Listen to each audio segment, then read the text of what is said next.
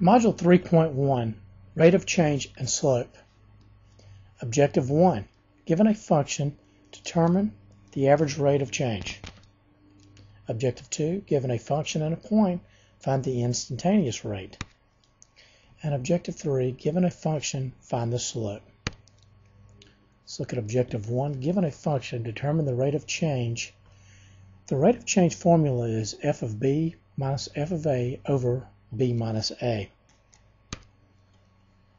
The concept of this formula basically represents the change in the range, y, divided by the change in the domain. If this formula looks familiar to you, it may remind you a lot of the slope formula. Example 1. Let's say a golf ball is hit off of a tee box, and the time in seconds from the contact of the club is represented by t, and the function h of t represents the height of the golf ball in its flight.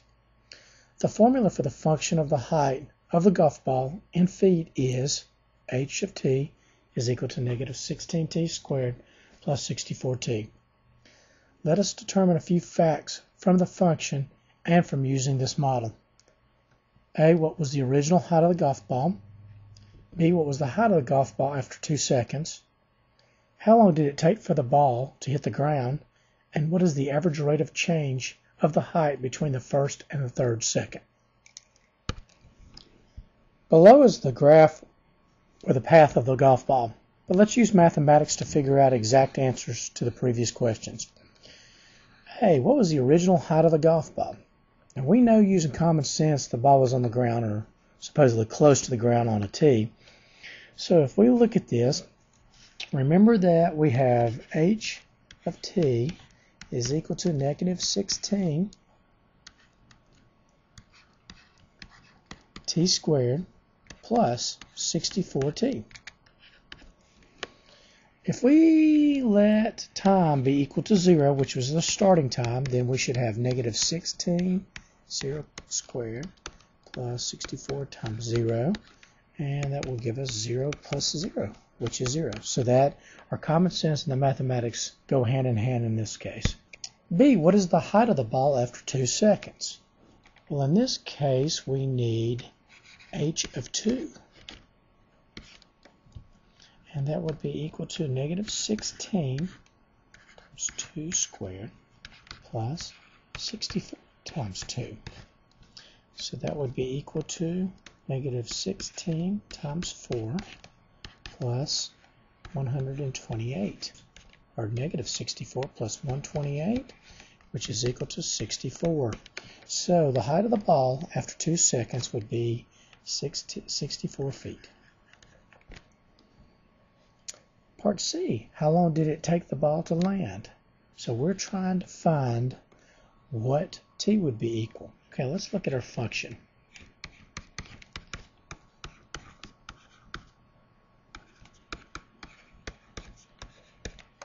What we're going to do is we need to find out where it occurs that h of t is equal to 0.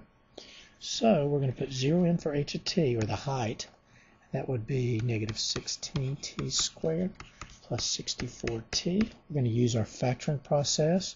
So I think we can get 16 out of both of them and a t. And so that would give me negative t plus 4. That's equal to 0. Separate and set each one equal to 0. So if you've got 16t equal to 0, then t equal to 0 for the first one, which made sense. Our common sense told us that the ball started on the ground at t equals 0. In our second stipulation, we've got negative t plus 4 equals 0. So we're going to subtract 4 from both sides. So negative t equal negative 4, and we have t equal 4. So the ball starts off on the ground at t equals 0, and then it lands after 4 seconds. So it took the ball 4 seconds to land.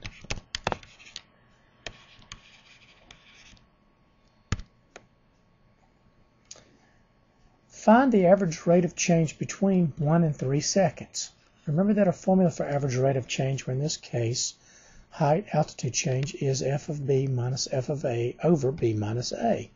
So f of b would be f of 3 minus f of 1 over 3 minus 1. And remember that our function is h of t is equal to negative 16t squared plus 64t for the golf ball. Okay, so here we go. We're going to plug 3 in. So that would be negative 16 times 3 squared plus 64 times 3. All of that minus, better use brackets here, that'll be negative 16 times 1 squared plus 64 times 1 all over 2. So that would be equal to negative 16 times 9 plus, and then we've got this, which would be 192 minus, got a bracket, that will be negative 16 plus 64 all over 2. So that would be equal to negative 144 plus 192 plus 16 minus 64, all divided by 2. So that'll be 0 divided by 2, which is equal to 0. So the average rate of change would be equal to 0 feet per second over the period of 3 to 1 seconds. If we think about what this means when we interpret it, it means that the ball on average gained nothing between 3 and 1 seconds. So the height at 1 second and the height at 3 seconds is going to be equal.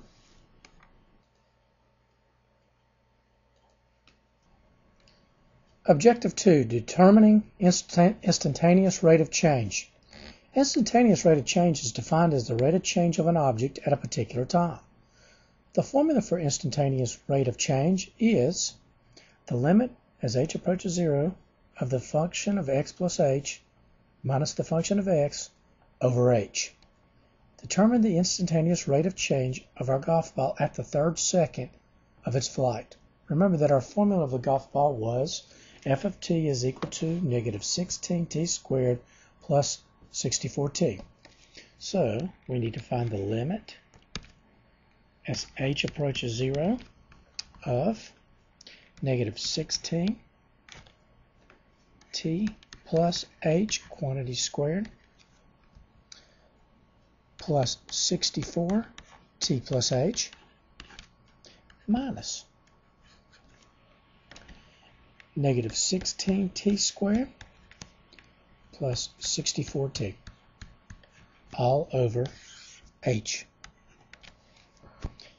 Okay, we're going to go through, and that'll give us the limit as h approaches 0. And we're going to do our FOIL here.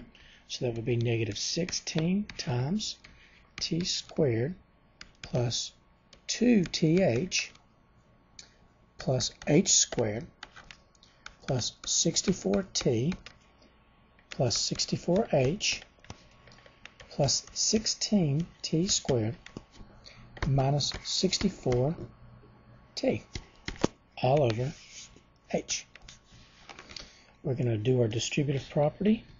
That will give us the limit as h approaches 0 of negative 16t squared minus 32th minus 16h squared plus 64t plus 64h plus 16t squared minus 64t all over h. Combine my like terms, so that'll give me the limit as h approaches 0. And let's see what kind of fun we can have here. We've got the negative 16t squared and the 16t squared. We've got the positive 64, the negative 64. So that should leave us with negative 32th minus 16h squared plus 64h all over h, which will be equal to the limit as h approaches 0. And we can take an h out of the top, which will give us negative 32t minus 16h plus 64, see closed, over h. Notice that the h's cancel. And when we take the limit of this function as h is equal to 0, since it's a polynomial, then this one will be equal to 0. So we will end up with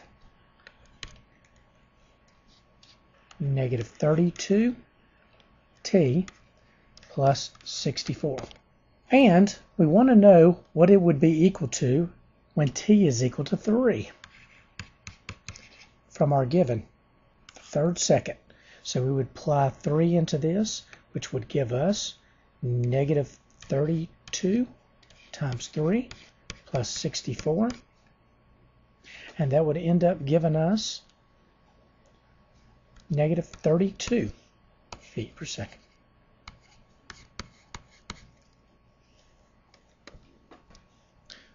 So notice that the ball has now gone over the top and is starting to come down, and therefore it is losing 32 feet per second.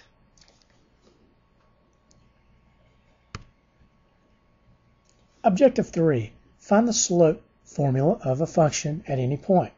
To find the slope, we use the same formula we did when we found an instantaneous rate of change.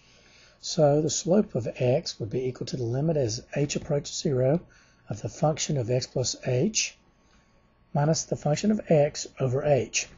Well, if you'll remember, we ended up getting, when we took the limit of that function in the last problem, so we ended up getting negative 32t plus 64. Okay, so we now have the general slope formula at any point in time. So the slope of f of t at any particular point on the graph would be equal to negative 32t plus 64. Let's say we needed to find the slope at t equal 1. We could find the slope of that curve at t equal 1 by simply finding the slope function and then substituting 1 into the function. So that would be negative 32 times 1 plus 64. So that would be negative 32 plus 64, which would be equal to 32. So the slope would be 32, or 32 over 1, at t equal 1.